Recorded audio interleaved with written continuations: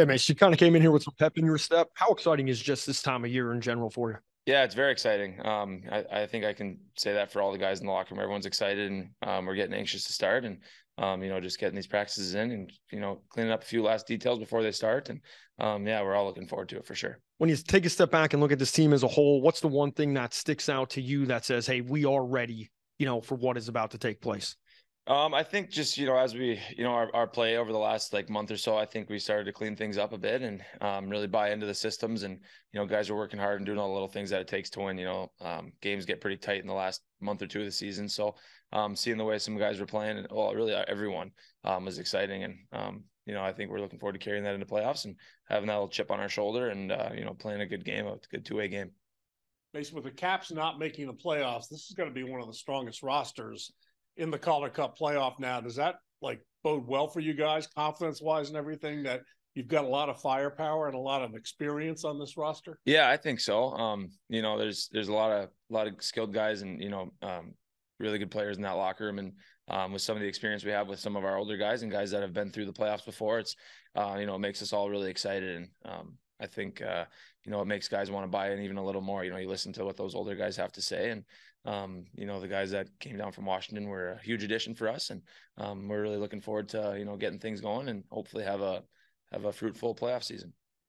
You were part of that team in 2020 where the games didn't really matter, even though you guys played well. Then you have last year where you lose in a best of three.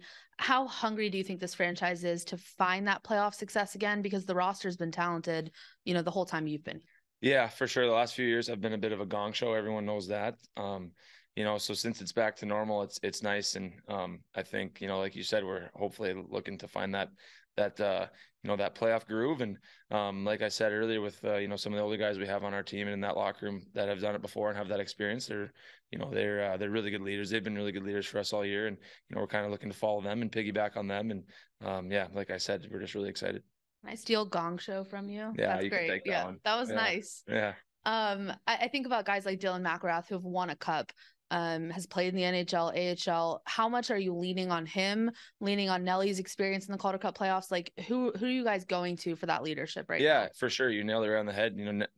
Mac and Nelly are some of the guys that come to mind. Aaron Ness right away. And, those guys are they've been our backbone all year. And, we're looking to them in the playoffs. But like we're saying, everyone has to pick it up a little more. You got to bring a little extra in playoffs, and all games are tight. So it'll be good. It'll be a really good challenge for us. I think everyone's really excited and, like I said, buying in and, cleaning up a few details before playoffs start. But yeah, for sure, looking, to Mac and Nesser and Nelly and, the guys that have done it before. And yeah, we have some really good leaders in that locker room.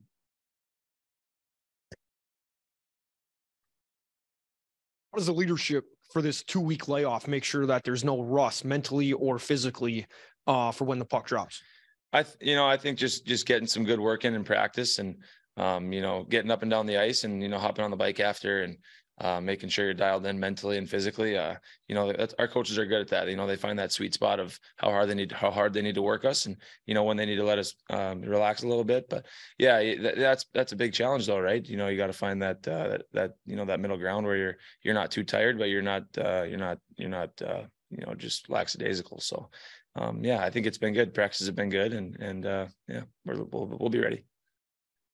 Saturday night player awards, there was a lot of reaction on the bench. Obviously, you winning 2 awards there, but Fish and I were talking that we've never seen reaction like that from anybody, at least in our time, from the team being so excited for each award. And we think it sort of speaks to how close this team is and almost how much love there is between all of you guys. Can you just speak to that fact and sort of how close you guys are and what the chemistry is of the room right now? Yeah, absolutely, Macer. You hit it on the head there.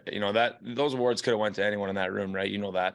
And, it's been such a fun year, with all the things that we've done as a team and on the ice and off the ice. There's just a lot of quality people in there, and all the way down from the coaching staff to the players. It's just been really fun, and it's like a brotherhood in there. It's a little cliche, but it's a tight brotherhood, and everyone is willing to do what it takes for the guy next to him, and it's just been an awesome group, and that makes it even a little there's a little more motivation to play because you love the guys so much, and you hope you can have a long and fun playoff run with everyone because no one wants to say goodbye yet.